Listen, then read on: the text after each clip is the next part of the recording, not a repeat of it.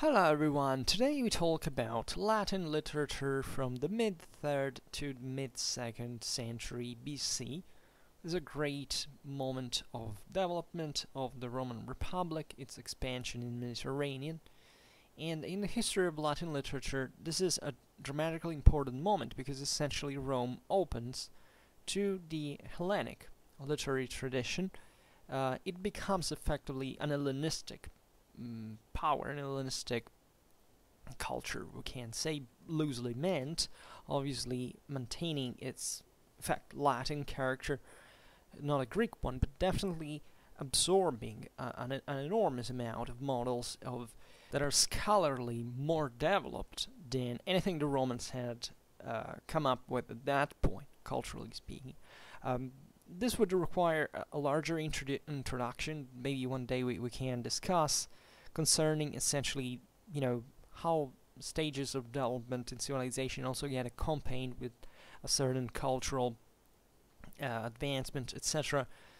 Here it suffices just to remind that Rome actually had a dramatically speedy development in itself. Right, the Romans passed in a few centuries previously to this from basically a kind of tribal mindset to effectively a highly developed one of the most advanced civilizations of the time. And this didn't go without aftershocks, we can say, or better, without characterizing eventually Roman culture and in this case literary production specifically, with certain traits naturally were peculiar to the Latin Italic world, we can say, and that yet were naturally drawing essentially cultural tools and bases from more from civilizations that had a longer development, so they had also sedimented, in case of Greece, an actual tradition, an actual structure, right? Not even ancient Greece technically was ever born like a unitary thing. There were certain areas of Greece that were kind of less developed, that had less advancements, but it's obvious that Rome at this point is being impacted chiefly by just Athens, but also the certain models scattered in the Hellenistic world in terms of the successors, courts, etc. And they acquired in very different ways that are to be observed. For example, I don't know, in the development of libraries, something that is quite overlooked is actually Romans read more, for example, than Greeks actually did, especially Hellenistic, and the great Hellenistic empires did, as a matter of fact. Roman libraries were visited, were frequented, were attended. The great Hellenistic libraries that contained the greatest treasures of ancient wisdom and science were actually deserted. There was nobody there. There were just a very few courtly scholars that essentially researched just with certain philological and encyclopedistic aims in this enormous exterminated amount of knowledge that they couldn't cover individually, singularly, and there was effectively no systematic use of that knowledge as it's commonly thought, right? This idea that was even that the Roman conquest brought to a slowing down of technological development is partly true. Telling the truth, definitely the Roman conquest of the Hellenic polis did bring to let's say a relative slowing down, or would not, an effective end to certain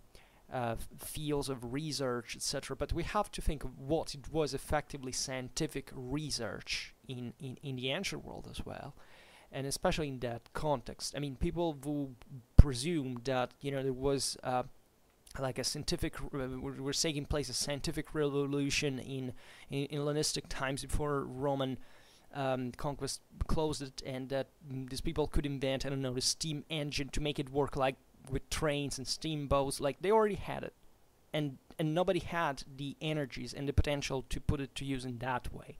It's not a surprise this thing started in 17th or 18th century England, because there was a much different, and a really, I mean, a very much different situation on that base. Thinking about just all the componentistic of industry, the amount of capitals that were available through colonialism in modern Europe. I mean, it's this delusion that the ancient world could have gotten, even to Mars. This is an hyperbole, of course, but that this great progress was interrupted either by the Romans or by the Dark Ages. Like, this is, we leave it to charlatans who have not even the most basic notions of history of economics and history of science and technology, and presume that the world actually gravitates around technology. Well, it's completely the other way around, right? Technologies alone have basically no value whatsoever. It's who uses them and in which contexts that makes the difference, because technology alone is worthless, literally, and this is what every scientist knows. But aside from this is my usual anti-technologistic and anti-modernistic kind of criticism that is probably be nauseating by a certain standard. But it's really important to understand also what were the actual accomplishments of Rome in this field, and how actually open and receptive this culture was already at the time. Right, literacy was actually widespread in Rome since centuries at this point. Right, the fact that by the 3rd century, definitely Rome was still a rough and kind of a very bloody kind of military and a warrior mindset-oriented civilization doesn't mean, however, that certain things weren't already developed, right? It's just that they were relegated to certain dimensions of society that, especially the elites that had always been ruling Rome and would always do, even in its most republican moments, let's say in this way, actually depreciated, because Rome was effectively all about war, right? And this is an idea that must be also evaluated when realizing, in fact, that up to the mid-3rd century, essentially, and especially between the First and the Second Punic Wars, the Roman world seems to open to something completely new, or to something that up to that point had stayed out in some ways. Rome had contacts for centuries with all the with Hellenic and Hellenistic powers at that point, and that world was pretty close. It was along the coasts of southern Italy, of Sicily. Greece wasn't far away. Even Carthage, in many ways, was a Hellenized power. Look at its military culture by the time of the Punic Wars, for example. So Rome objectively does emerge from kind of a backward background, in fact, compared to these worlds, but also has this incredible capacity that no civilization in the ancient world has ever showed in the same measure.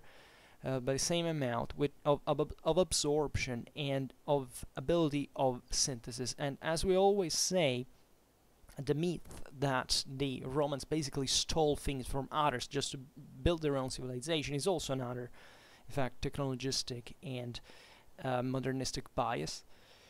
Cultural appropriation as such does not exist, because there is not a single human civilization who hasn't brought literally its entirety from previous achievements. Like a civilization can develop naturally its own, and then there's a progress along the way, but this is something that emerges from the particular conditions of that specific civilization.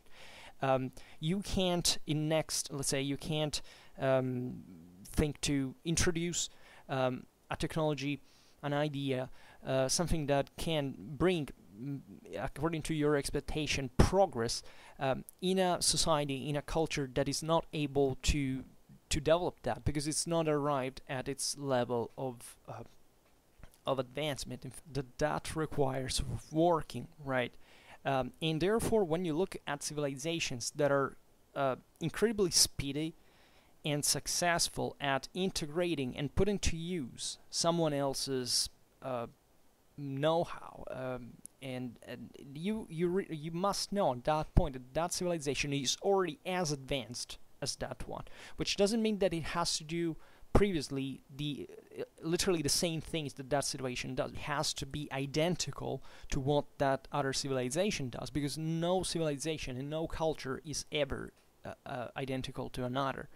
But if that specific world wasn't or it didn't have the tools, and chiefly intellectual ones, to seize something, put into use, and even improve in it, like the Romans actually did in many fields, especially engineering and military, etc., that thing wouldn't go on, right? And it wouldn't have an autonomous progress.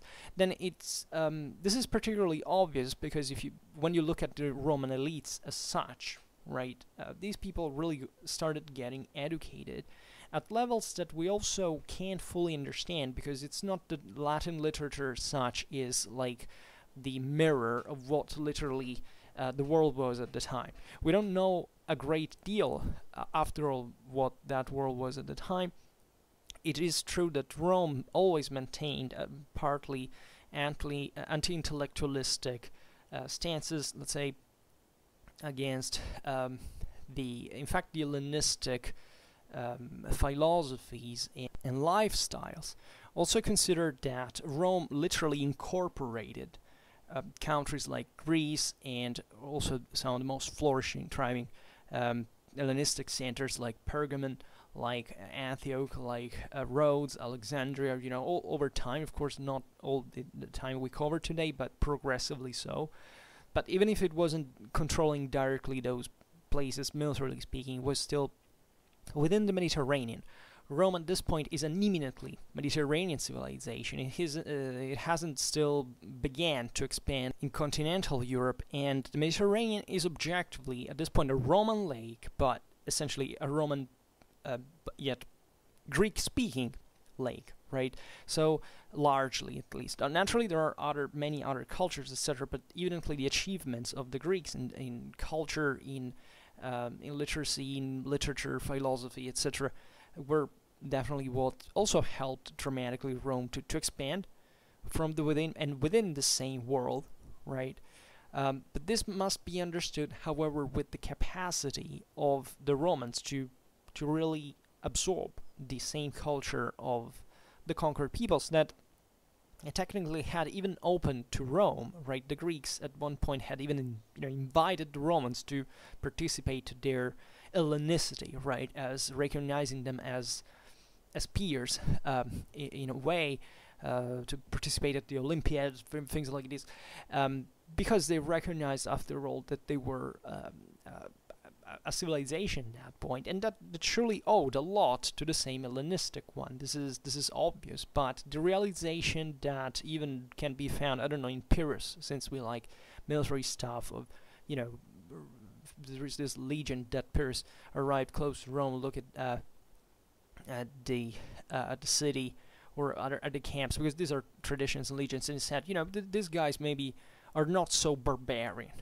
as they seem. There's something different. Look at their armies in march, looking at their camps, that allegedly actually they learned to build thanks to the same Pyrrhus then, but it's obviously an approximation, because of course they already had camps like other even barbarians had, frankly. But the point here is that there was an astonishment, like from the side of many civilizations that encountered the Romans, that were coming actually from an Hellenistic background, looking at the Romans and saying, these guys, expecting them to be barbarians, technically speaking, but finding out, after all, that they weren't, and actually underestimating the Romans. And this was a great cultural problem that can explain, even psychologically in part, while eventually the rulers of the world, the Hellenistic monarchs, effectively lost to Rome in many ways. It's not just all about structures and demographic potential, military strength. It's also about, which they also had in part. Naturally, Rome had a unique system in terms of politics and its civic participation that was completely unique, unprecedented. And that's also another proof that the Romans were really creating something different that the world had never seen.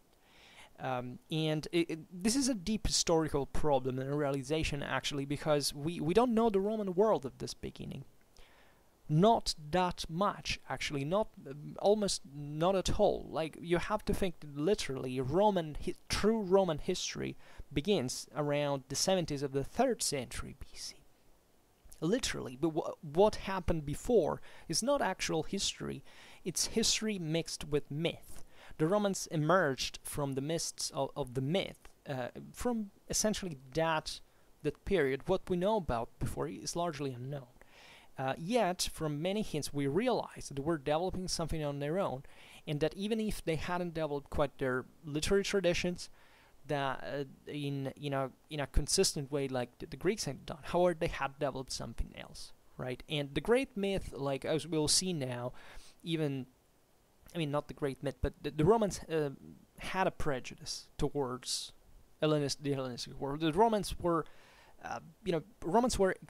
they make for an excellent psychiatric case. Like, they're probably one of the most interesting peoples under this point of view, because they really had a very, very strained and controversial and tormented mindset relatively to what the role of Rome had really to be in the world. They were sure that they would conquer the world. Like, the Romans weren't wishing for conquering the world like other peoples.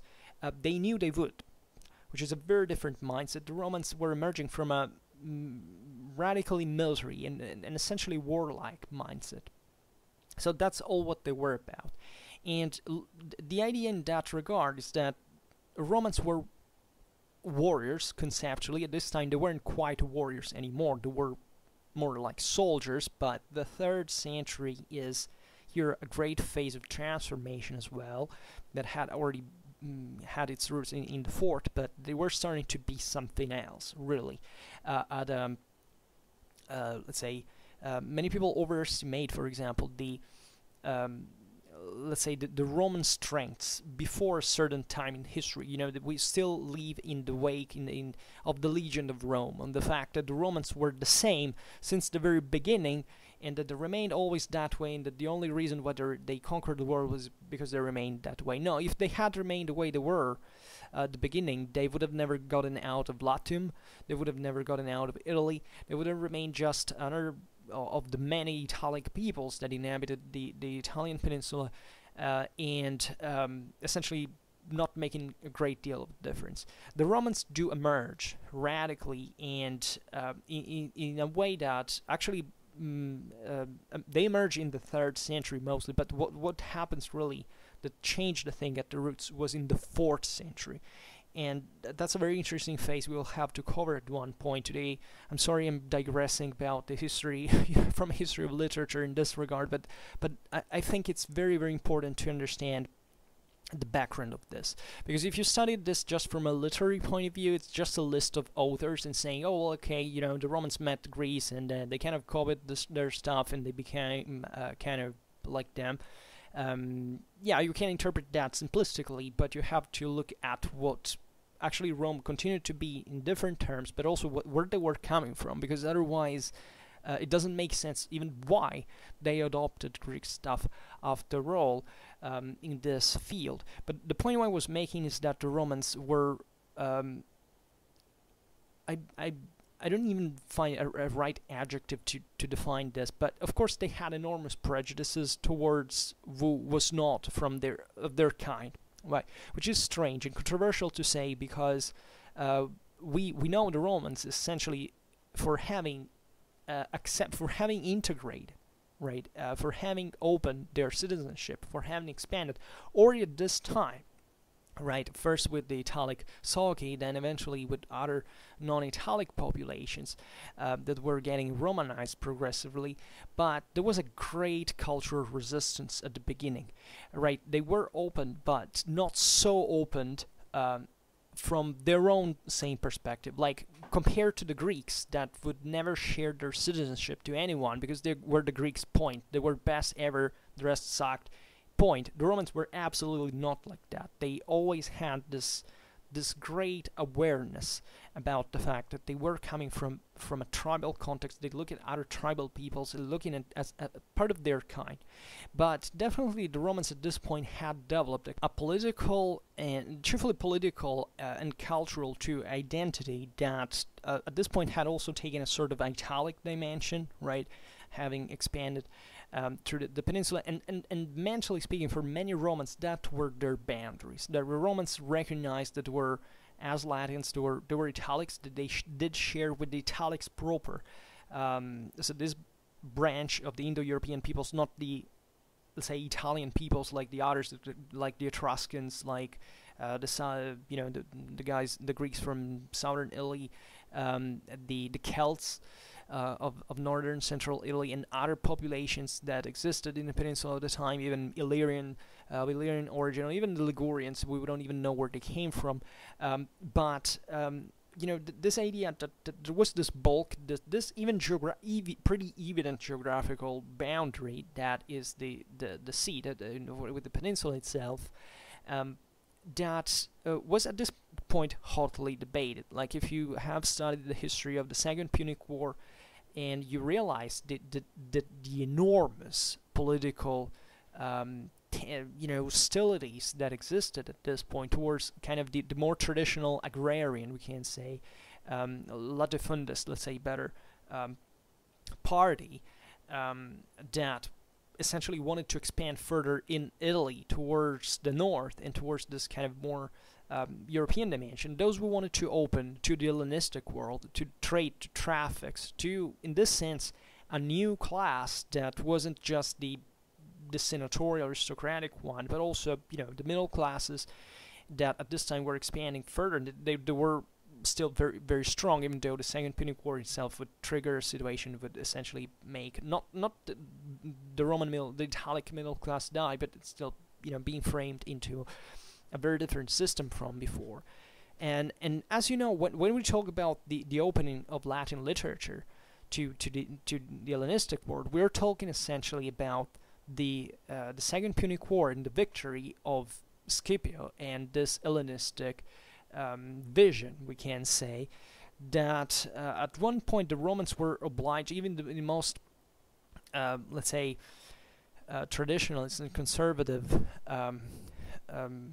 faction, that had to accept in many ways that the Second Punic War devastated Roman society by certain standards. At the point, it was also the integration of other elements in the senatorial class. Speaking about the slaughter of Cannae at the hands of Hannibal, and how that seemingly affected even very much the political culture of Rome, because there were new citizens that came to power that fundamentally had a very different background from the old aristocracy. They were much more imperatorial minded, and in a certain sense, and criticized in that regard, Romanly speaking, from a moral point of view. And the Romans conceptually started from the idea that basically, if you were illiterate, you were an effeminate. Literally, I'm not kidding. I mean, the whole thing is that a true Roman conceptually had to be a warrior, a soldier, a commander, respectful of the gods, of the old tradition, and of this mores that are very difficult to translate as all Latin terms, because we can't translate like morals, but it's never quite like we intend morals today. These are concepts that are the base of our linguistical civilization from Latin, but they meant something very different from what we use today. And this opening to the Hellenistic world, in part, was forced. In part, was naturally, there were components of the Roman world, certain classes that asked for it, and it was pretty convenient as well. But it was a cultural resistance in this regard, not much to the idea of this essentially swallowing every neighbor that was around, because Rome was literally like this. As always, Rome was the next door's bully that always knocked at your door and enters and seizes everything in a way or another. Many of the even donations, I even think about Pergamon, that the last Italians donate to Rome like themselves, so to help. That was an extortion, like all things. The Romans, just like any other people at the time, would do that. There was the ancient world knew just one logic, and that was the one of conquest. Point. There was no other moral system at this point that basically challenged that view. Which is even interesting to mention at this point, because as we will see, there were certain philosophies that were pouring in Rome that had from the East, from the Hellenistic tradition, but really that came from far away, even from Central Asia and other, and even beyond, that that had a great success in Rome, and that were kind of forerunners in some ways, even of certain principles that eventually Christianity, spread, because Christianity came partly from that. In fact, Hellenistic cauldron as well, right? This is widely known, and the opening of Rome to the East was the successful thing. It's just that the Romans at the beginning didn't quite know that, so they, especially the most conservative classes, had their reaction to this. So today we will look from a literary point of view the two sides of the story, right, in observing how this transformation occurred, and at the same time how this was received domestically by the Romans and the different classes. So basically, in the second half of the 3rd century, we have the appearance of, in Rome, of the first generation of properly Latin men of letters. That is, people who essentially made a living in this way. The Romans had already their literary traditions, even their old traditions were very important, very ancient. So Latin literature didn't begin here, but the structured presence of scholars and of artists that produced a properly Latin literature means that they literally wrote in Latin, and that's essentially what it means. Begins at this point, right? This phase is dominated initially by Livius Andronicus. By the way, I will use classical pronunciation anyway, so if I pronounce, like, not in this case because there is not, but a hard vocal like C, etc., because that's what I'm following, not the ecclesiastical one. So Livius Andronicus was the first Roman poet about whom we have fragments, right? The name is naturally, Livius is Roman, but Andronicus is typically Greek, like it's a Latinized version of Greek name. And in fact, he was brought to Rome from Taras, Taras in Greek, Tarentum in Latin, Taranto in Italian today. So in essentially southern Italy, in a Greek city, right? So from a world that was not Roman, right? Was not just not Latin. It was also not even Italic proper, right? Taras definitely had its share of contacts with the Italics, etc., but it was still a Greek city, and it would remain a Greek city, in fact, at this point under Roman control. And this happened after the First Tarentine War in 272 BC. And Livius Andronicus was nonetheless the slave, in fact, of Livius Salinator, by whom he was eventually freed and preposed to the education of his children. It was typical, right?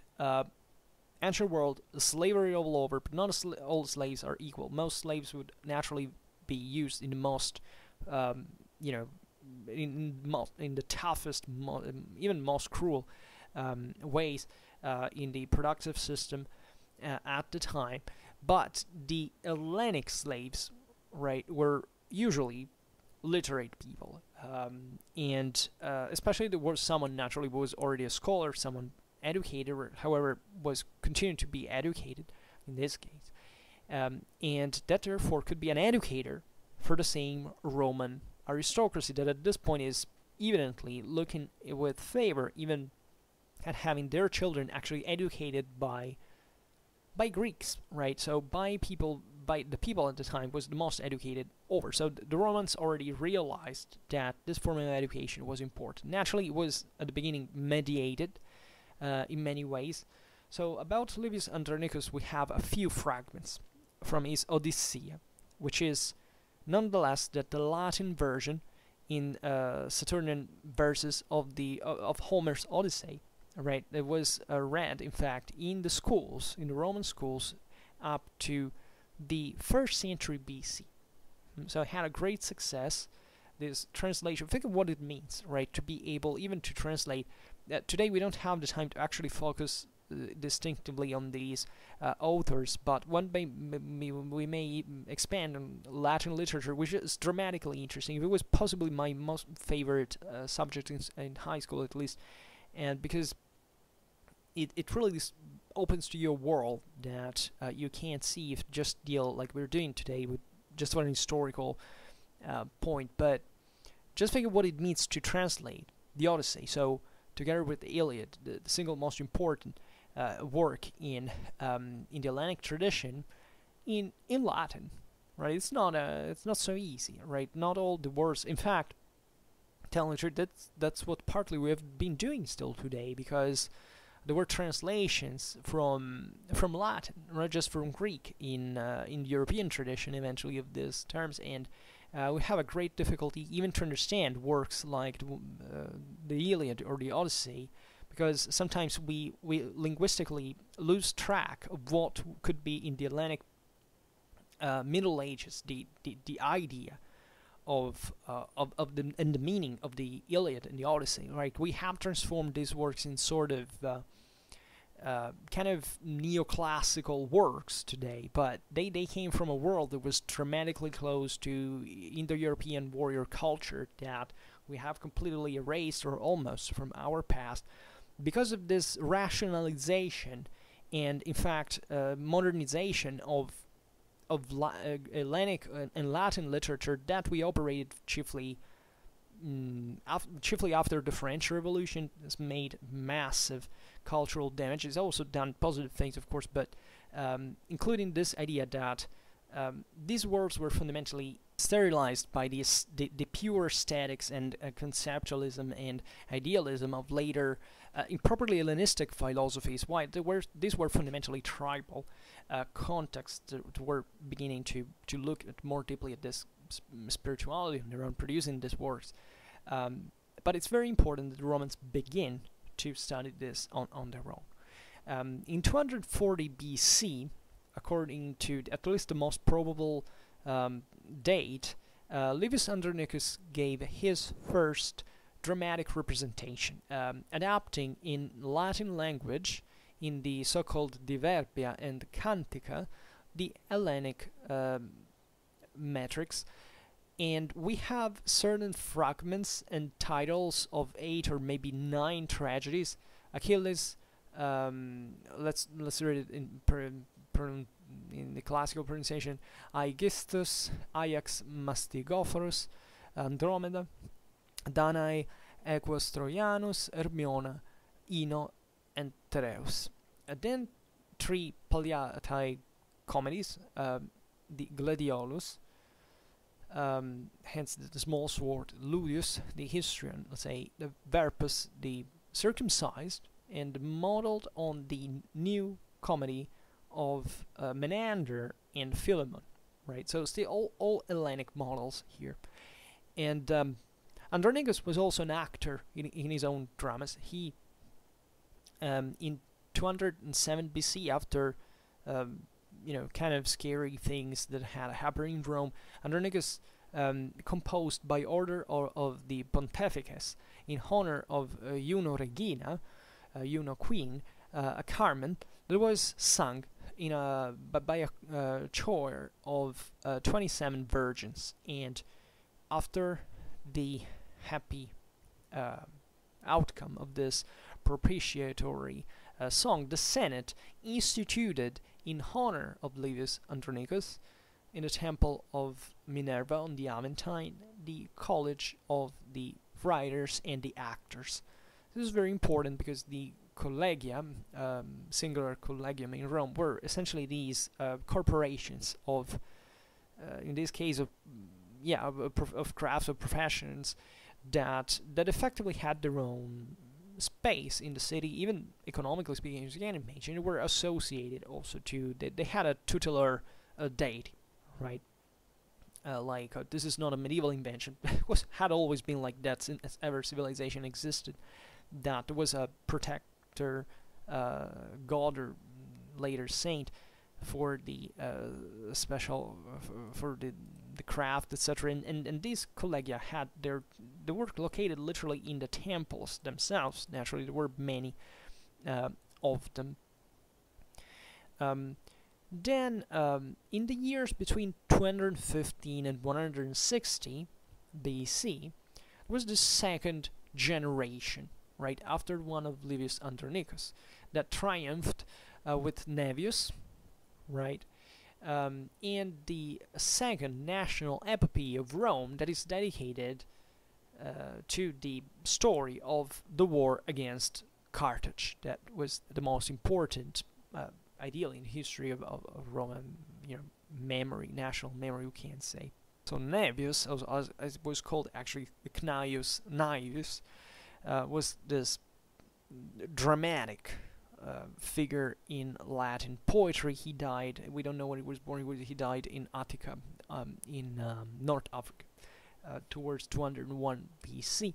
And he was originally from Campania, right? So the region just south of Rome, dramatically advanced and also deeply Hellenized since ancient times. And he was a veteran of the First Punic War. He was author of about 30 Palliatae. He wrote about satire, chiefly in the ways of the ancient Attic comedy. And he criticized Quintus Caecilius Metellus and Scipio Africanus Maior. So for this reason, you don't touch these people at the time. They're fine.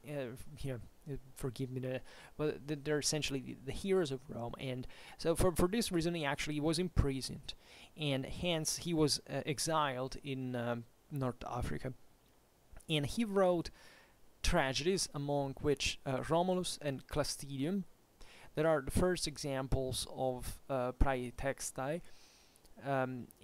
literally genre, and in and also, and most importantly, actually the oldest Roman national poem, the Bellum Poenicum, right? So actually the Phoenician War, the Punic War, and in Saturnian verses about the First Punic War, to which he had participated, and in which he reconnected the origins of Rome to the legend of Ennius, right? So, from a part of the scholars, it's admitted this possibility that Naevius preceded Virgil in imagining the stop of Aeneas in Carthage, and this sad, this unfortunate love between him and Dido, the queen of Carthage, to whom Naevius seems to make a reference in the poem. And there is in fact this debated fragment that is by some attributed in fact to a dialogue between Dido and Aeneas, even if we don't have the full text, so we can't really know 100%. At the same time, there are different opinions relatively to the position of the Trojan legend in the poem itself, whether it was at the beginning or later, or it was kind of a digression inserted. But for this genial fusion, let's say, between myth and historical reality, and also for this kind of primitive vigor of the artistical expression, Naevius' poem was admired by the ancient and was also an example for Ennius and Virgil, right? And as we've said, there are just, however, few fragments remaining today. Naevius was also author of comedies, in which he surely drew from Hellenic exemplars. In his canon of the Roman comical poets, Volcacius Sedigitus assigned to him the third place after Caecilius and Plautus. It's in this period that Latin historiography proper is born, literally speaking, with Fabius Pictor. So he was in fact, the most ancient Roman annalist. He took part to the Gallic War of 225 BC. After the Battle of Cannae, already senator, he actually took part to an embassy sent to Delphi to interrogate the famous oracle. It happened in 216 BC. Fabius Pictor's work comprehended all the history of Rome from the origins till to his times, at least until 217 BC. About the origins is interesting the version of the Trojan legend that actually would remain the traditional one. For the Sinitic wars, there was he probably drew from a familial tradition of his gens, and about the Second Punic War, he simply was a first-hand witness, so he knew fairly enough what was going on. And the work, interestingly enough, was written in Greek, right? But in fact, it seems it was translated in Latin just later on, and probably was conceived in this sense as a propaganda work in favor of Rome among the Greeks at the same time. This was very important. The Romans were opening to the Greeks in many ways, in this sense opening to even the same means through which normally the Hellenic political and social and economical system was about. Think about even the opening of Rome to minting coins displayed on them, as Rome was coming from different background. It was mostly an agrarian Italic power. The Greeks were chiefly a maritime power in their own regard. So there was a new language that was needed to bridge essentially the gaps and the uncertainties, the distrust that naturally the Hellenic communities felt towards Rome, since they had been conquered by it largely from less than 1 century, right, or even more recently. So this was very important, and Fabius Pictor's history of Rome was even used largely by Polybius, that we will see later, but that we have met quite often in our military history videos about the Hellenistic times and the Roman army. So Fabius Pictor, another very, very important figure. Then we can't avoid to talk, of course, about the comedies of Plautus, that in this regard accentuated the Italic and Roman character of theater. And this is very important because the Romans had already a tradition on their own in this regard, a representative of shows, of plays, and actually an ancient tradition. Plautus himself was a very fascinating figure, almost mythical. He was born, according to tradition, in Sarsina, basically in central, close to, actually to northern Italy. In fact, he was said to have been red-haired, and maybe he was even a Celtic origin, around 250 BC. And he died maybe in Rome in 184 BC. And tradition wants that his cognomen, was originally speaking, was Plautus, so that essentially his nickname, right, was this one. It was eventually urbanized in Plautus, and the pronomen and the nomen actually are unknown, are uncertain at least. Probably his full name was Titus Maccius Plautus or Plautus, but the old tradition also speaks of an M.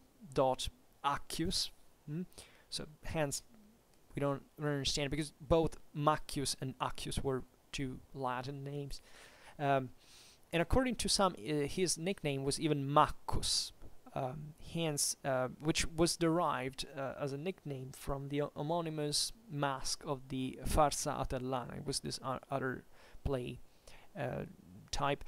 And about Plautus' life we know a few, and in a sort of romance-like way. It seems that he was first helper in a company of comedians, and that eventually he fell in extreme poverty, and he began to work at the mill, like literally pushing the stone for you know, mashing the olives and grain, etc. And it's allegedly here, we don't clearly know how, but it's possible in theory, that he began to compose comedies that eventually met with the favor of the public, that in this sense didn't abandon him anymore. And Plautus composed really a lot of comedies, and shortly after his death, he was so famous that there were also a lot of falsifications that circulated under his name up to at least 130 BC. So after up to 50 years after his death, and this tells you how massive his success had been. And Plautus comedies, I don't know if you ever attended, but they're extremely funny. They're amazing and hilarious, and maybe one day we will talk about them more in detail. However, relatively to this attribution problem, the Latin philology, the rising Latin philology, let's say, began to essentially scope this critically, this Plautus' work and his attribution, and this tradition culminated with the systematization by Varro, that was a scholar of Elius Stilo that had already been a Plautine critic, we can say. And Varro essentially distinguished Plautus' comedies in three groups: 90 that were surely spurious, 19 of dubious authenticity, while 21 surely by Plautus himself. And in fact, it's just these last ones that continue to be read and transcribed, and that in fact arrived to us. And this is amazing. And the manuscripts really handed them over to us in an approximatively alphabetic order. And these are, or in Latin of course, Amphitruo, Asinaria, Aulularia, Captivi, Curculio, Casina, Cistellaria, Epidicus, Bacchides, Mostellaria, Menaicmi, Miles Gloriosus, Mercator, Pseudolus, Penulus, Poinulus, Persa, Rudens, Sticus, Trinummus, Truculentus, and Vidularia. And the last comedy is preserved just in fragmentary form. The Amphitruo, the Cistellaria, and the Aulularia are lacunos. The Bacchides is missing the beginning. Uncertain is the chronology of the comedies, of which only Sticus and Pseudolus are dated with certainty, respectively to 200 and 191 BC. Plautus' comedies are composed according to the model of the new Attic comedy by Menanders, Philemon, and Diphilus, sometimes with the method of contamination, and Menanders was relatively scarcely imitated. In fact, in the inspiration to this, there is some kind of non-congenial thing of to the Latin poet that didn't feel attracted by Menander's complex and scarcely comic sensitivity.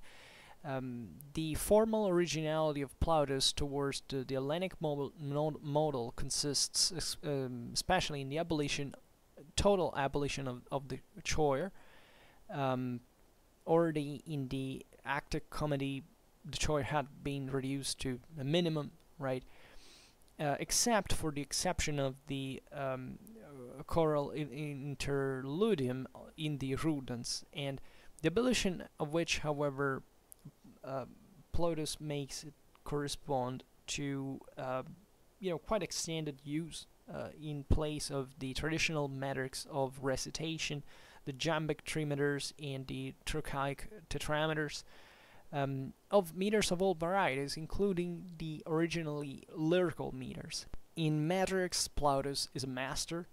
He models following the necessities of Latin language, the already known jambic senaries and the so-called quadrati verses in a variety of forms that are also, by the way, bent to very subtle rules. It's exactly from the study of Plautian metrics that have been born the modern researches of ancient metrics, including the Hellenic one, and the mix of the meters is precise in the two forms of the diverbium and the one of the canticum that we have already met before. These were respectively the recited parts without accompaniment and the let's say unaccompanied recitative part that were alternated in Plautus' work with extreme freedom. And there is this prevalent opinion that Plautus, such as his predecessor Naevius, had drawn this variety from the Etruscan, the musical Etruscan comical theater, right? It was already spread in the Latin world. Etruscan culture was very prominent in Rome, as we all know. And this in turn had to be formed in part on Hellenic metric and metrics and music, right?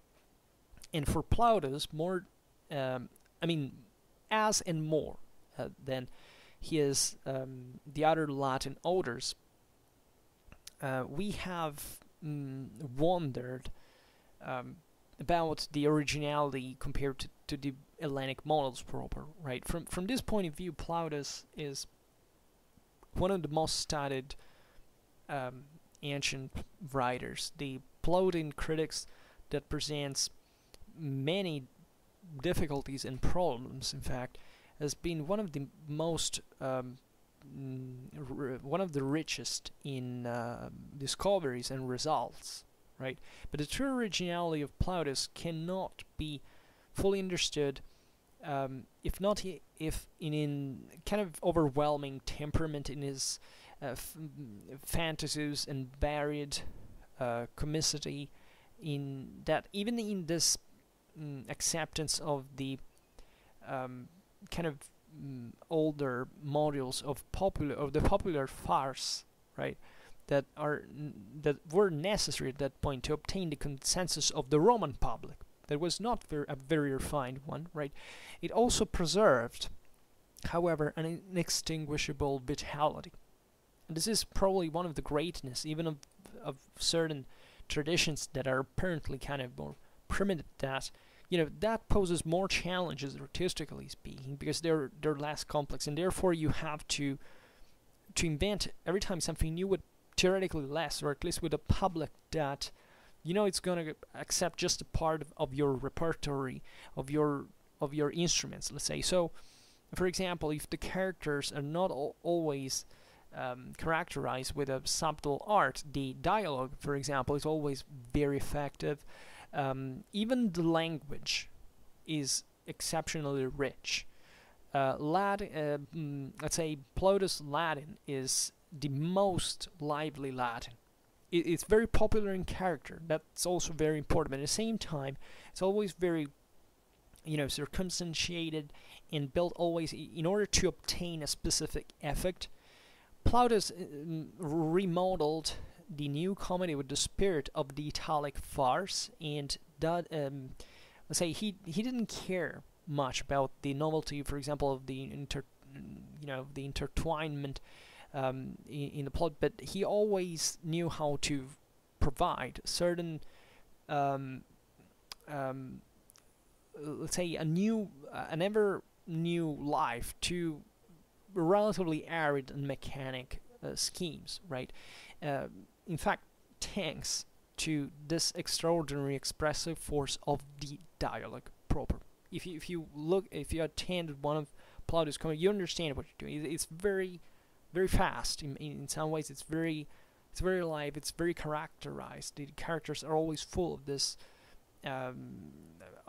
personality that emerges quite boldly, and you can see from it the effectively plebeian world, an exuberant, robust plebeian world, of which Plautus is kind of an inexhaustible narrator, right? There is to say also that in the Middle Ages, Plautus' comedy was scarcely known, right? His fortune actually is dated back to the Renaissance, when together with Terentius' work, Plautus one determined the birth of even of modern comedy itself. So there's a huge legacy, as we all know, from Plautus' work, right? And then there is Ennius, right? He belonged to the same generation, right, of the second, this is second generation of Latin writers.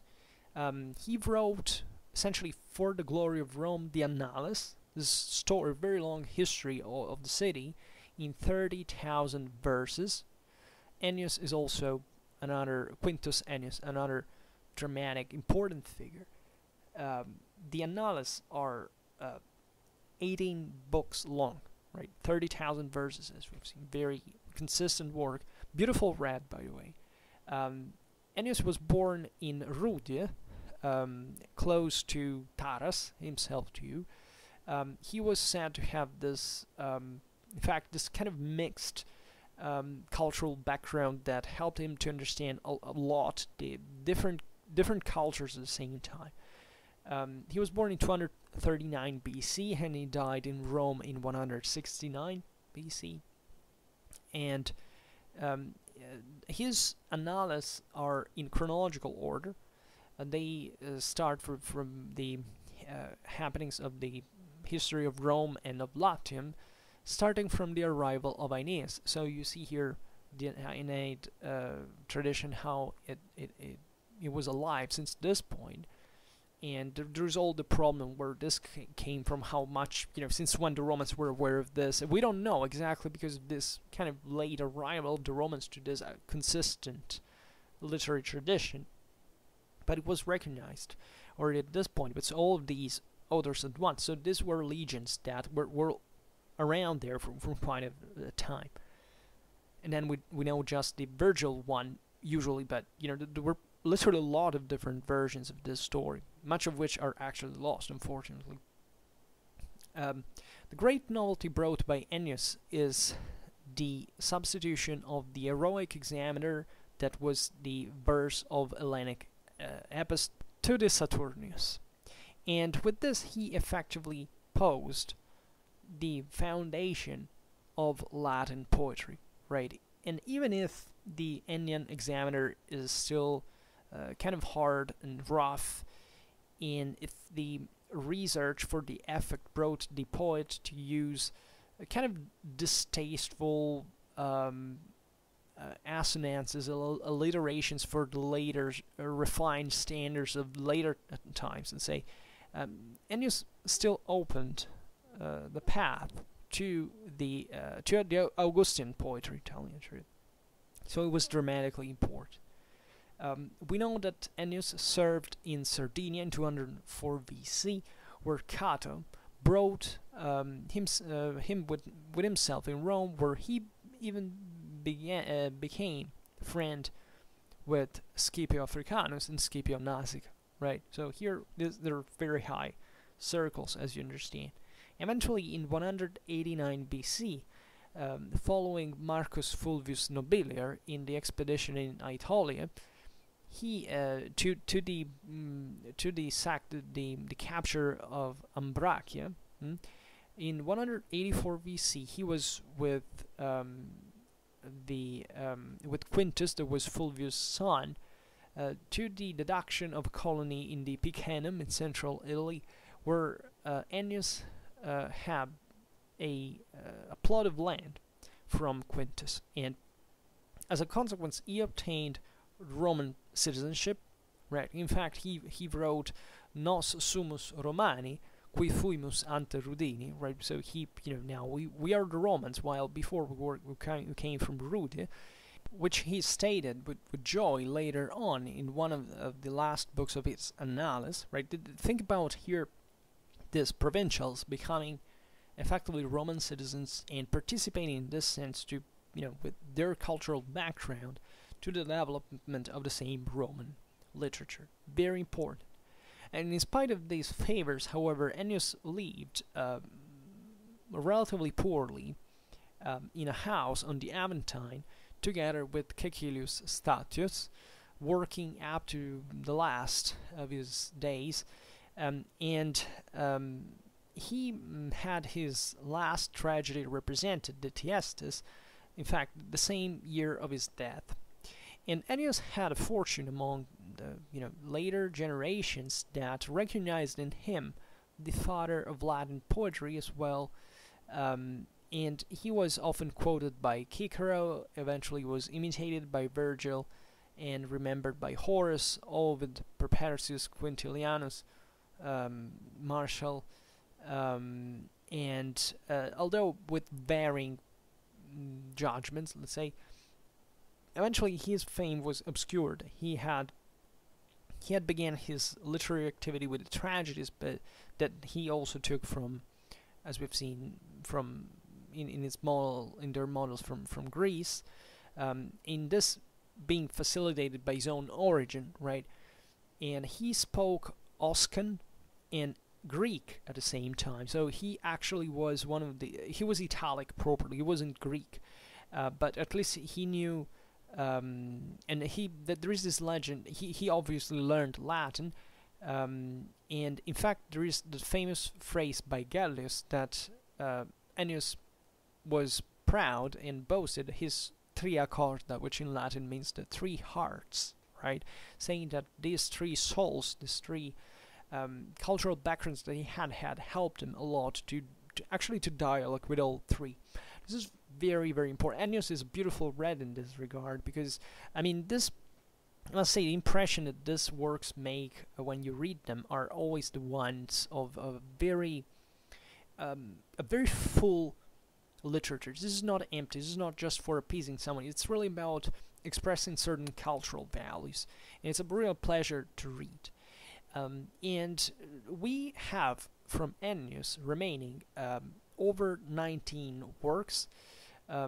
We have several fragments from tragedies that were essentially imitated from Euripides and from the Trojan cycle, mostly. They had a lot of success at the time. Still in 45 BC, the Andromacha Aikmalotis, which means the Andromacha prisoner of war, was still represented. So think about the fame over the centuries. We also have the title of a Praetexta de Sabinae, based on the legend of a rape to the Sabines, and of an Ambracia, that is the dramatized exaltation of the enterprise of Marcus Fulvius Nobilior, that, as we've seen, was, where the same Ennius, to which the same Ennius had participated. This was already retained a Praetexta, and by others instead was, however, considered as a celebrative Carmen, like the Scipio that he wrote by praising the Africanus, and he also wrote two palliatae comedies, the Caupuncula or Tabernaria and the Pancratiastes, about which we have only some fragments essentially. And we have a few actually from other lesser works of his. We have the Saturae in more books. There is a sixth one which is quoted as such, and on various topics. Ennius was kind of polymetric in this work. According to him, there was, according to some at least, there was this alternation of prose and verses, such as the Satura Menipea, for example, that was present also in the Scipio. And similar to them, for the moralistic character, had to be also the Protrepticus. There was a book of precepts in tetrameters on the trochaic model and the sota, from nomen of Socrates, the Hellenic poet of the 3rd century BC. It was author of a particular type of satira, was known as the Synodologia, of which Ennius adapted the meters, the tone, the topics, and the kind of the unprejudiced form, even up to reaching the scurrility, if you want. We also have certain culinary recipes, perhaps in examiners, and this is the little poem Edifa Getica, or Edifa Getica if you prefer, while it was in trochaic tetrameters, the epicureanism was the real elaboration of a small poem on nature, attributed falsely at that point to Epicharmus. Then there was the Eumerus, or Sacra Historia. It was a real elaboration, perhaps, of a work by Eumerus. It was about the famous theory of the human origin of gods. But the major work of Ennius, for which he was considered the Roman national poet up to Virgil, is in fact the historiographical work of the Ennius. This poem of 18 books that took him most of his life to write. And Ennius perhaps published the poem in different moments, and the first 3 books had to deal with the royal, the monarchic period.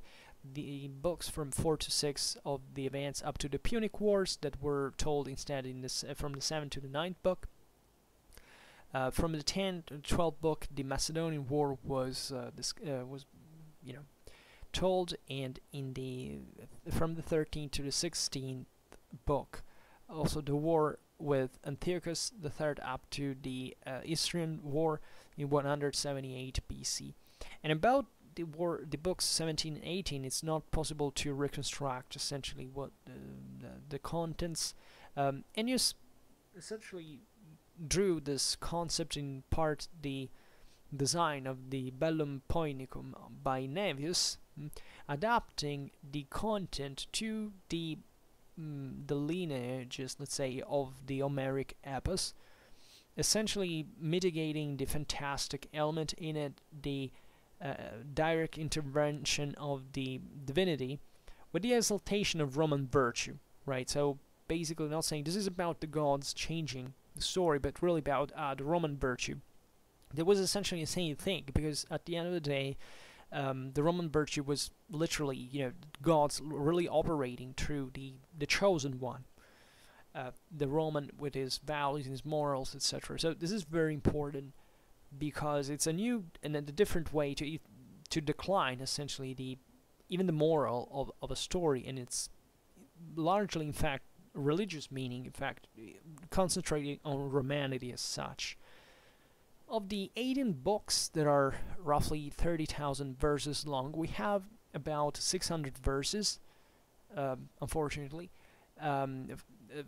which are fragments in part, or sometimes we have single verses, or certain detached words sometimes, that give us just a pale idea of what the poem was, but from it we can actually spot the enthusiasm with which certain great Roman characters are depicted in their virtues, and we can observe accents of high level of poetry that are united to a vivid sense of beauty of nature as well, which is poetic, very, very fascinating. So Ennius is dramatically important because he marked the transition with the generation of 160 BC, right? It was animated by the so-called circle of the Scipiones, where figures of first hand like Polybius, Terence, if you prefer, Laelius, known as the Wise, and Pacuvius, also the first tragic poet, eventually Accius, maybe the greatest of the tragic Roman tragics, and eventually Lucilius, of a series of satires, and creator of the Latin classical satire, gathered. So And these figures are very, very important, right? You know that the Scipiones were essentially the this branch of the gens Cornelia that appears for the first time in 4th century BC, and it was eminently famous, especially during the 3rd and 2nd century BC, and eventually essentially decay at the end of the Republic. It went extinguished, seemingly completely, and many characters of these families were chiefly great generals, just like Publius Cornelius Scipio Africanus. Yes, the greatest of all Roman generals by any, without any doubt. That, as we were saying before, were essentially those from the side of that open to Hellenization, right? So it's very important that it's around this Roman aristocratic family that these new revival and taste in literature began, right, in Roman society. The Scipiones, essentially in foreign policy, were thinking of this enlightened imperialism of Rome extending over the Hellenistic world as such, and for this reason they were adverse to the traditionalists. So even the appearance of these authors actually means a lot, even with this with this character, right? This was dramatically important for our knowledge of Rome itself, right? As we'll see with Polybius now, especially. And it's for this reason that Roman culture at this point began to absorb a lot from Greece in terms of influences, etc. And naturally, I don't think at this point we have to talk about Polybius, because Polybius is this enormous figure, and he's part of Hellenic literature, not of Latin literature. He wrote in Greek, but is this dramatic source for our understanding of 3rd century Rome. Without Polybius, we basically wouldn't know much. We would know very few about the Punic Wars, the expansion. I mean, from an actual modern point of view, Polybius is it's like, if you read him, you know it. It's like talking to reading from a person that lives today. That's the modernity of the Greeks. That's the really critical modern kind of even positivistic mindset. Like Polybius, in this sense, when you read him, especially in military matters, never kind of fully trust what he says, because he's a rationalist, and he's kind of he's trying to make sense of a lot of things without, in a way that was typically Hellenic in this regard, which was to be happy for having made sense of something, but not necessarily of having actually, tested whether that is correct, that it's real, right? But it's this Polybius is immense. Is utterly it's one of my favorite authors in general, and we don't talk about him today. But if it hadn't been for him, we would know dramatically few about the Roman army, the Polybian army. In fact, it took the name from the fact, normally Rome. We talk about the Roman armies and their evolution through the name of the reformers, and the Polybian army takes the name after the man of letters that wrote about them, right? He wasn't just a man of letters, right? He was an aristocrat himself, essentially. But it's him. Like, if you want to study the phase of Roman military warfare, that's the forced figure. This other author that we mentioned is very important, Marcus Pacuvius. Latin poet, was born in Brundisium, so once again in southeastern Italy, in a highly Hellenized area, in 220 BC, and he died in fact in Tarentum at the time, or Latinized from the Roman perspective, released in 130 BC circa. And he's one, as we were saying before, he was one of the greatest tragediographers of the time, Latin literature.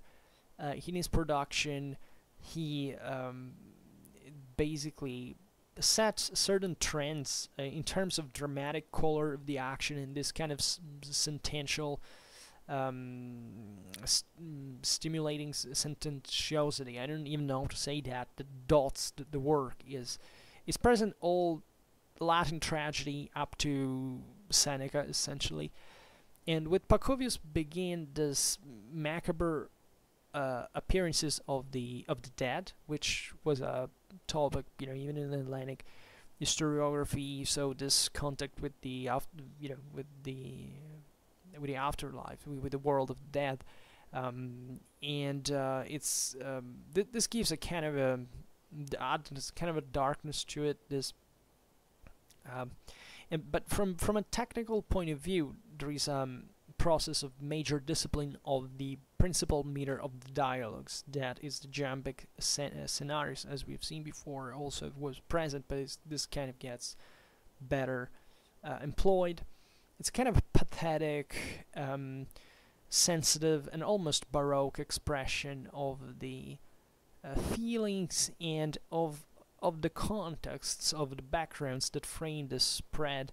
And Pacuvius was the last let's say, of Latin theater to work on the crowds, right? This is important. Eventually, Roman society would change, and these works would in fact remain at kind of at a higher level. So we have this connection between the author and the popular level, which is very important. And about his life, Pacuvius was actually Ennius' nephew.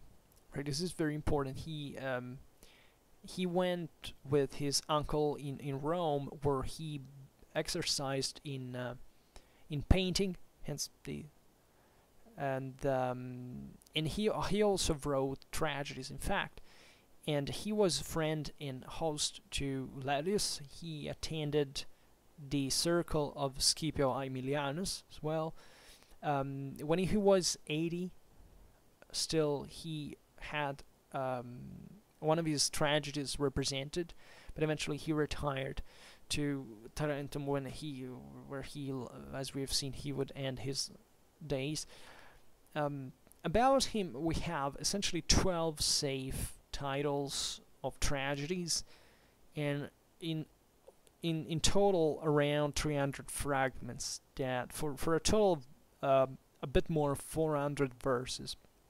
So naturally, these works are all they're very ancient, let's be honest, and the context also is very kind of archaic in part. 4 tragedies derive from Sophocles, especially the Chrysis, the Hermione, Nyptra, and Teucer. Even you understand from the titles, these are all kind of topics, themes that were written in fact by. And Aeschylus, the Armorum Judicium, and one from Euripides, the Antiopa. And in general, Pacuvius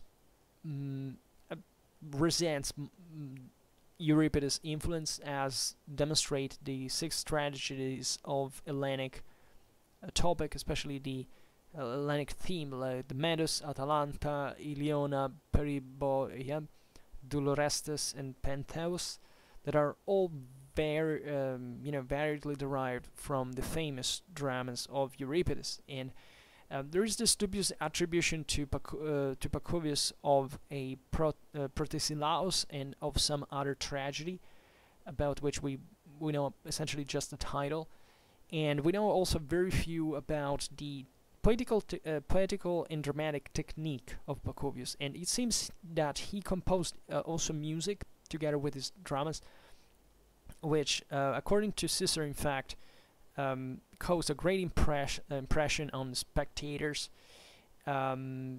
especially the music of the Canticum of the Shadow of Diphilus in the Iliona. And Pacuvius composed also a praetexta named Paulus, in honor of Lucius Aemilius Paulus, winner over famous of Perseus of Macedon at Battle of Pydna in 168 BC. And it seems that he also wrote some satires, right, as such, in Ennius style. But even if Pacuvius was very able in this variety of meters, seemingly he also had a pretty harsh style, and yet his tragedies kept following, having a great fortune. They were appreciated in the Latinity, broadly meant, and they produce a great effect, especially for their pathos and for the strength of force of expression, the complexity of the plot, And of Pacuvius we know also, in fact, a painting activity, as we recalled. Plinius the Elder records, in fact, that his paintings at the Temple of Hercules at the Forum Boarium, famously close to the Tiber, that because the temple had been restored, in fact, by Aemilius Paulus after the victory of Pydna, right? So Pacuvius was involved also in this, the local decorations in this, painting decorations in this regard. So then, talking about Accius that we mentioned before, Lucius Accius, in ecclesiastical it would be Lucius Accius. He was born in Pisaurum, 170 BC, so he was from actually central Italy, almost in Cisalpine Gaul, basically on the Adriatic coast, and he died around 84 BC. So he seemingly Accius had a servile origin, and yet he had this fame and fortune during his long life, as we understand here. Like, you don't arrive, to essentially 86 years old so easily between the 2nd and the 1st century BC. Accius was a poet. He had a great imagination, a great talent, especially in tragedies.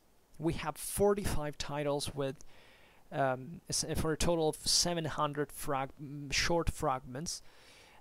In some of them he imitated Sophocles and Euripides, but with a Roman topic of the praetextae that he made instead were the Brutus that referred to the expulsion of Rome of Tarquinius the Superb, then the Decius sau Neadae that dealt with the sacrifice of Publius Decius Mus, albeit we don't know which of the three.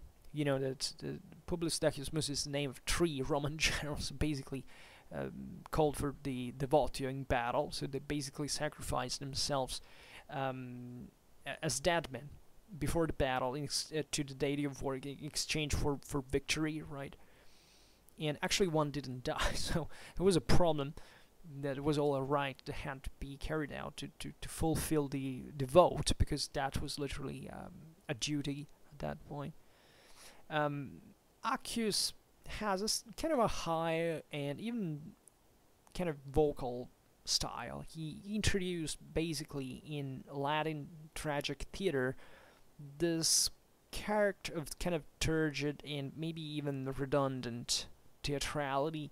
He wrote also the Annales in Examiners, that was a work basically on the festivals of the year, right? A little work in a Sotoden meter was perhaps part of the Didascalica. There were a sort of a type of the Satura Menipea in at least 9 books. He also wrote the Pragmatic in Trochaic Septenaries, at least 2 books, and on that themed on theater and dramatic poetry. He also cultivated the Georgic poetry with the Praxidica or Parerga, that were called incendiaries, right? Our very important figure we mentioned before is Lucilius, Gaius Lucilius. He was a satiric poet of the 2nd century BC. He belonged to the circles of the Scipiones, as we have recalled, and he actively participated in the cultural life of the time, and also the one of the years of the Gracchi. And he wrote 30 books of satires, about which we have only 1,300 verses. I mean, only, it's a lot actually, but it's fragmentary, and this brings to the essentially to the maturation of the definitive formal systematization of this kind of poetic work at the time in Latin literature. And he was born in Sessa Aurunca, maybe in 180 BC. St. Jerome says that he was born in 148, maybe because he got confused with the name of the consuls that were homonymous, in fact. Lucilius fought in the Numantine War between 134 and 133 BC. It was an important war in Spain against the Celtiberians, and he lived fairly well, affluent in Rome, except for a short period in which he was hit by a law that essentially prescribed the removal, like the expulsion of the non-Roman citizen, right? So these were all provincials. This is important to bear in mind, right? This law was enforced between 126 124 BC. Complicated period. We will have to cover it at one point. And belonging to the circle of the Scipiones, he got intimate friend with Scipio Aemilianus himself, and also of Laelius, also of the annalist Aulus Postumius Albinus, of the grammarian Aelius still. And he participated personally and contributed to the formation of the cultural flourishing of this phase. He died perhaps in 114 BC. He wrote, Lucilius wrote 30 books of satires, about which we have this 1300 verses we said before. This poetic genre was cultivated in Rome since Ennius and Pacuvius, as we have seen. It was brought by Lucilius to its full maturation and definitive formal systematization, and this is the one of a composition of examiners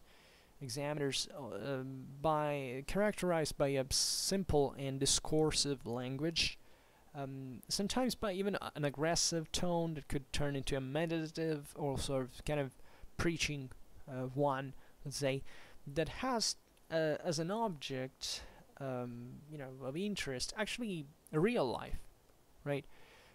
He also, for example, a character could become this exemplar symbol of virtue or vice, or it can even be ridiculous, right? So he's criticizing really modern times, and there are certain considerations we can draw about human vices from his work, from Lucilius' work, pointing at essentially a polemical aim, like also in a didascalic fashion, sometimes explicitly personal instead. And he built this type of satire that was one of the most vivid creations of Latin literature. Contributing to it was the old Actic comedy, and even more the Stoic Cynic debate of Hellenistic Greece.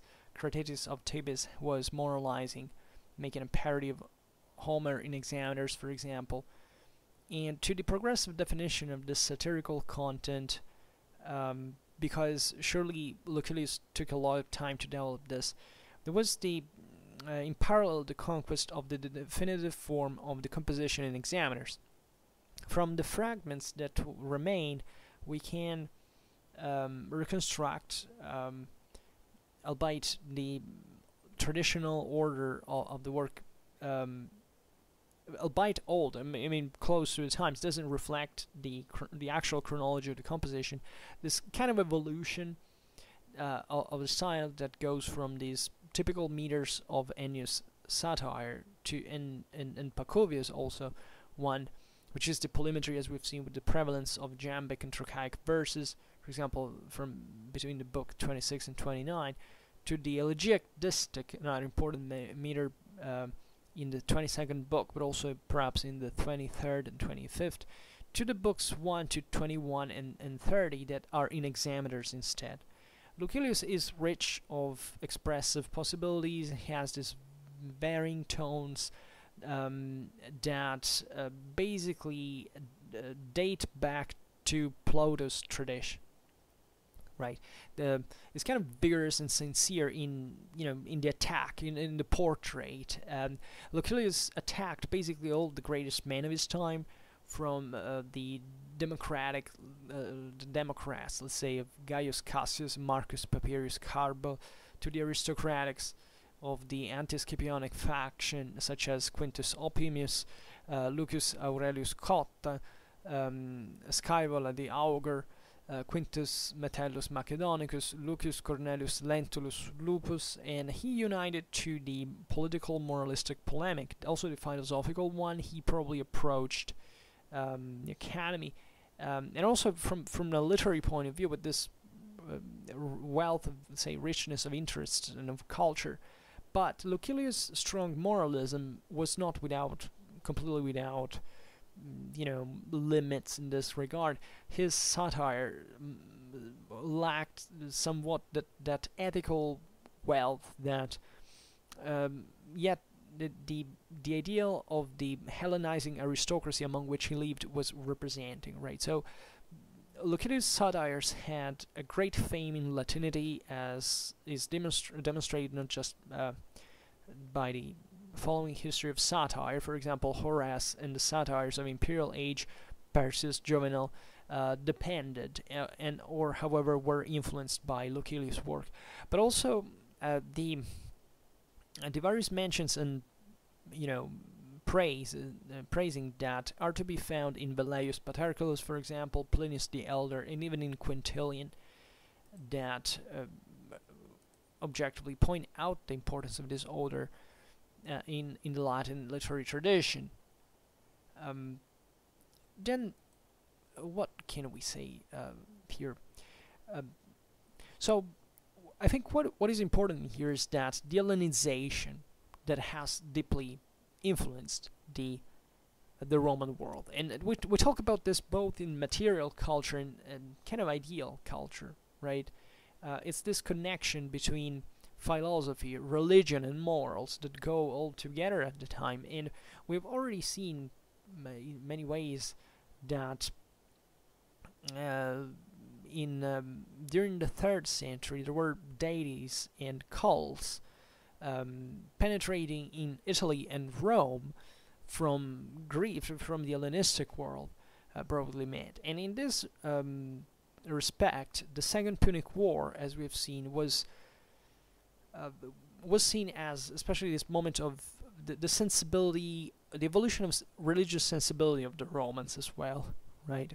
And which is accompanied, as we were saying at the beginning of the video, by this sort of national reaction that is to be manifested, especially in the occasion of the famous scandal of the Bacchanalia in 886 BC. It is fairly old in time, and so basically the scandal, there were, to make it simple, there were some certain denounces born out of an episode that had come into question, the licity of the Bacchic mysteries. The Senate basically was pushed to take repressive measures that were extremely severe at this time.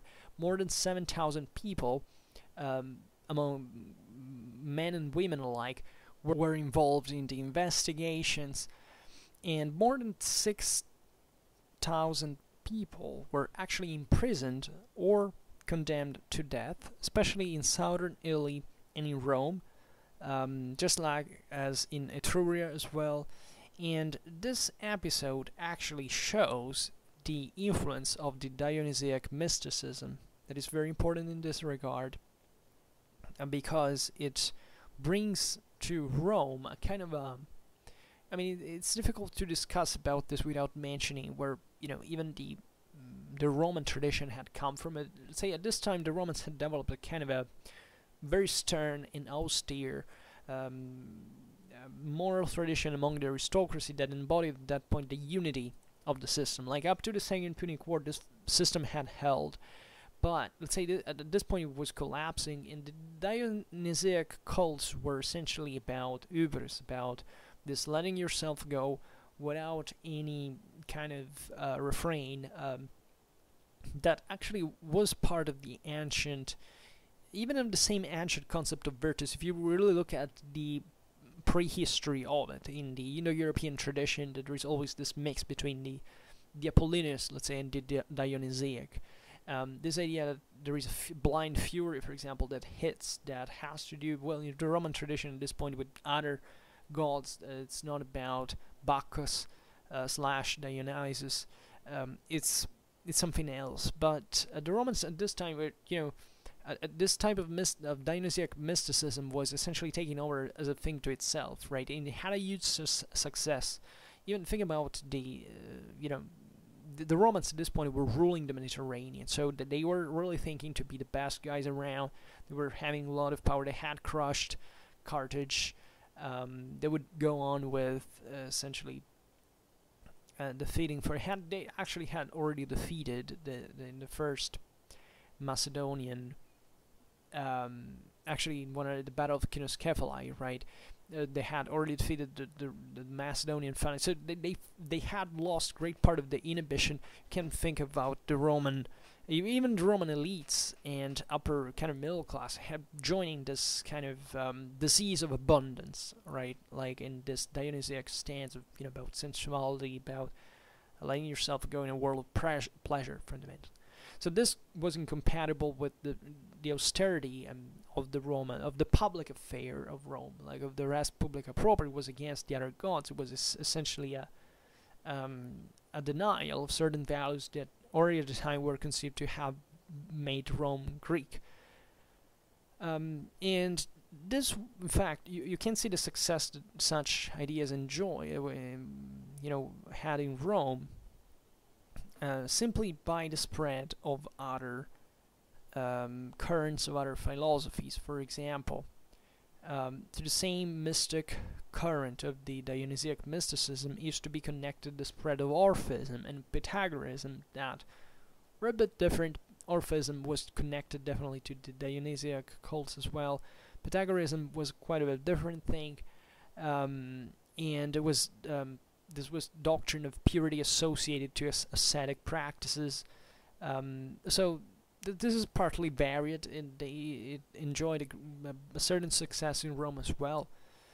But this thing goes on, right? In this spiritual current that looks at Greece, the fortune of the philosophical schools, whose representatives coming especially from places like Athens, like Rhodes, attracted ever more, especially young people of the aristocratic environment, right? This is very important because this explains a lot, even the further Hellenization of the Roman ruling class in the following centuries, right? And it started like this. Think about Stoicism, that actually had a lot in common with the ancient stern moral traditions, but not completely. This was animated by Panetius of Rhodes, that was an important figure that essentially was preaching against the corruption of customs and the practice of virtue, or rather of the four cardinal virtues, that is knowledge, justice, self-control, and courage, right? So these were fitting broadly with essentially with the Roman system and values. So this would eventually stem even those in part conservative kind of Republican parties of the optimatus later on,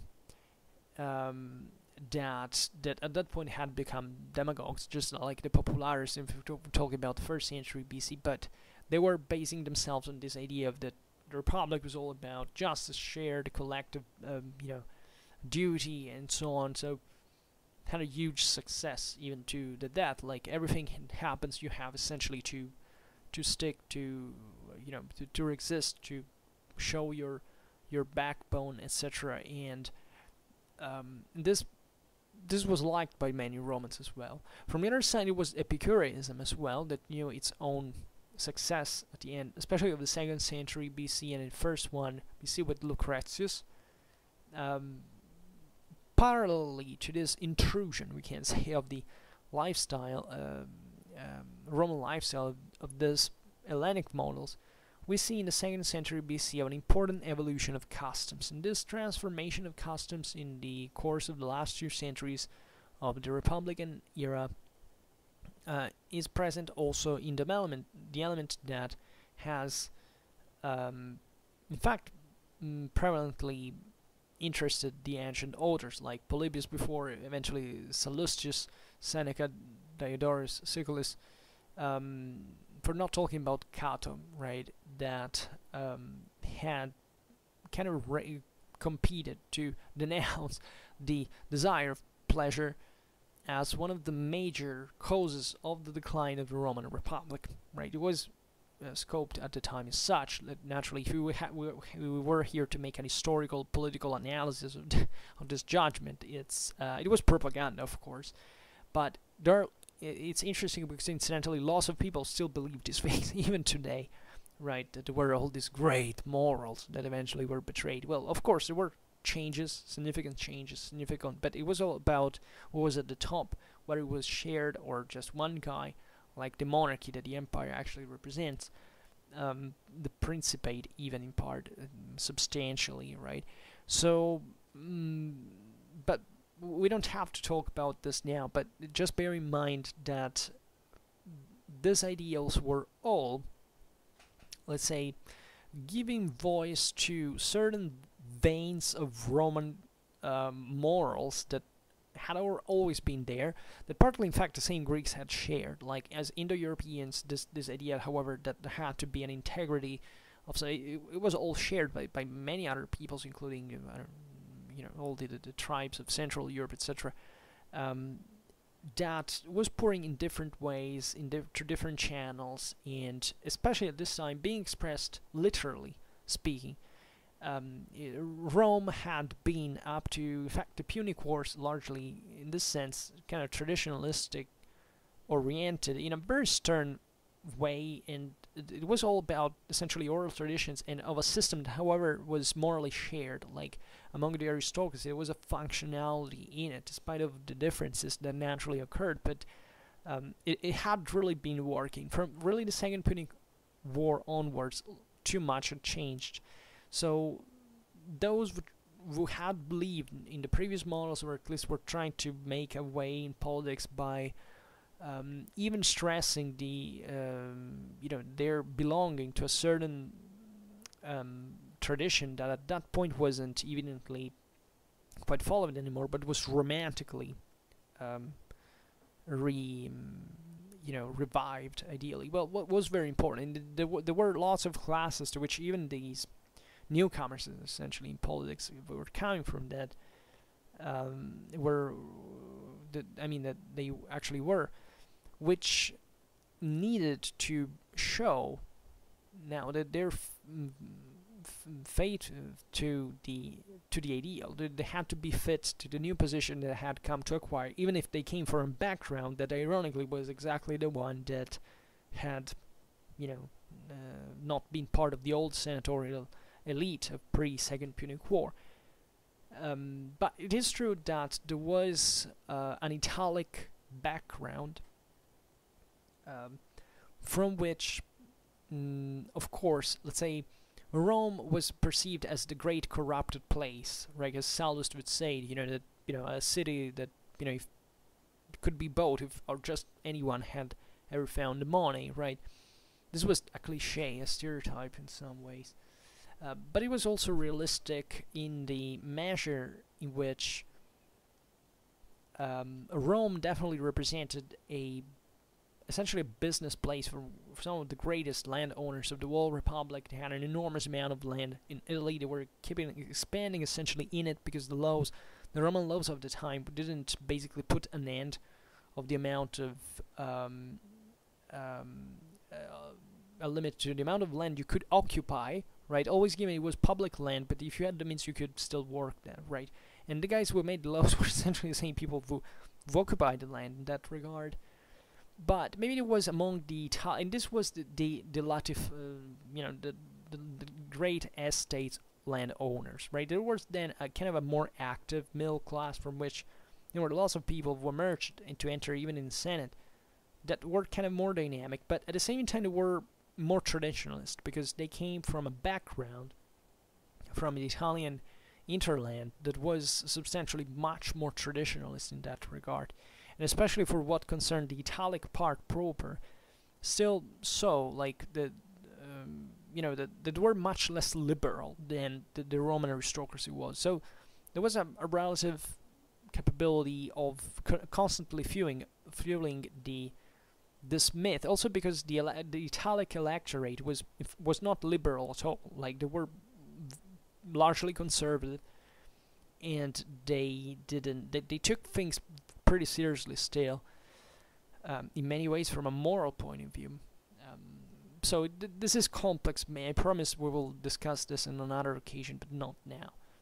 The important now is that it was evident that there was a perception of the decay of moral costumes, right? As it had always happened, basically, in every historical era about every single society. We can see already since Cato, during his censorship, let's say, that he had taken, for example, hence Cato censor, like, that's where censorship in the term we use it comes from, like, because he had taken, this was magistrate who was in charge even of correcting certain habits. For example, he had Cato himself had taken during the censorship measures against the luxury of women in clothing. It was, the sumptuary laws were pretty widespread in historically speaking. You couldn't wear too much expensive stuff. This hit even the luxury of the table, right? There are even certain ironic things. For example, in 161, there was a law that prohibited the wakening of partridges for culinary uses. Like, that's kind of funny. And in fact, it was pretty much fell in satire of the time. Naturally, Cato had an agenda on his own. He was involved in this. It made a sense, but naturally, it was criticized in part, even literally speaking. And we have evidence of this. But the general feeling that it was a decadence is to be found, for example, even in Sallustius. Sallustius is very good author. He writes this kind of historicistic and already romantic, melancholic idea of what Rome had to be. Excuse me, I drink a little bit before we go on. Compared to ancient times, let's say, to older times at least.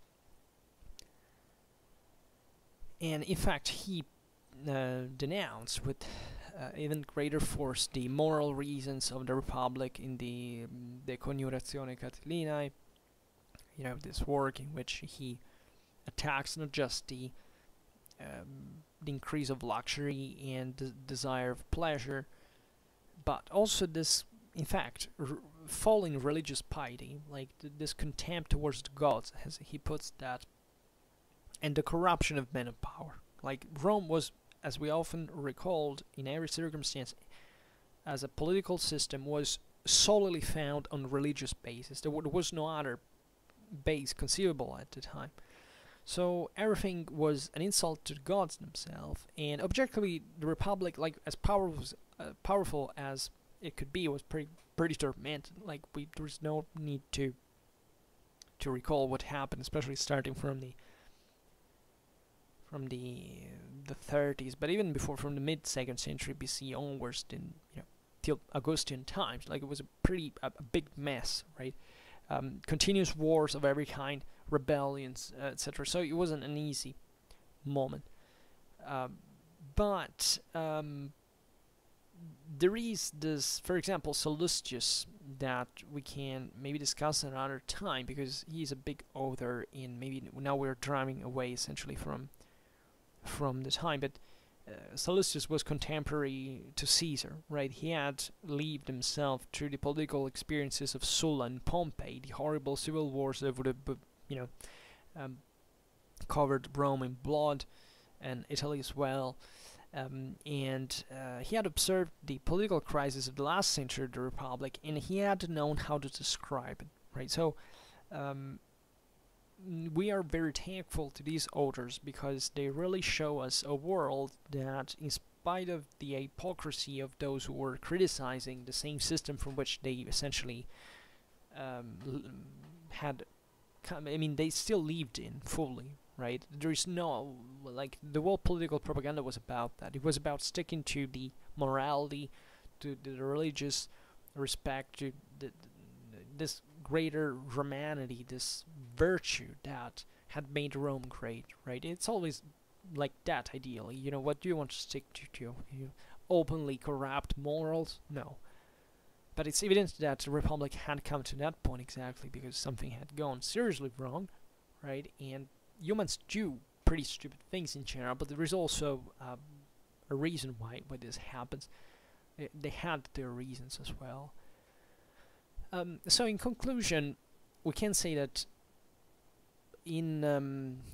at the sign of a sort of renaissance of the letters and of the arts, the conquests brought to Rome the ferments of serious disorders of political and social life, especially from a traditional point of view, and they created the conditions of this, in fact, twisting of traditional values, right? And everything will explode, in fact, in the last century before our era. In that, today we've gone too far. Maybe we have had a long landing towards the end. But it's important because it's really part of a whole channel, a whole story, right? This thing kept evolving, and the history of literature is dramatically fascinating to get the shades of that in the absence of other historical evidence that unfortunately is either lost or formalized in other ways that are very meager. Like, if you know Roman culture, you know that how concise the Romans were usually. So it's very important for us that part of their elite got Hellenized and that it patronized authors of this kind of Hellenic background, because this brought in certain instruments that allowed to actually depict what even those things that are unknown to us most of the times, like a true Roman would have never written like that. Like, even look at what Caesar wrote about. That Caesar wrote about the political, military history, about ethnography, about history. It was very different from the moralizing character of these formal works. But it's exactly, even from satire, from comedy, but even from tragedy, you can assume what was really troubling in thinking, like, even the Roman society as such. In fact, from the second century, the mid-second century, we lose track of what was the contact with the people. We stop knowing largely what the people really felt and knew and liked. That's why works like the one of Plautus are of dramatic importance, because they show us at a popular level what culture was about at the time. What among classes would soon lose their actual weight in the picture. Like, they were always very important, but they wouldn't have basically any voice actually speaking for them, if not in a political, propagandistic and patronizing way. Right, later on, these classes had been essentially excluded from the from the rule as such, and it's, well, okay, maybe now that there is no need to expand on this, but just remembering that it's today we just made a little bill of these considerations, but we have to expand this massively in terms of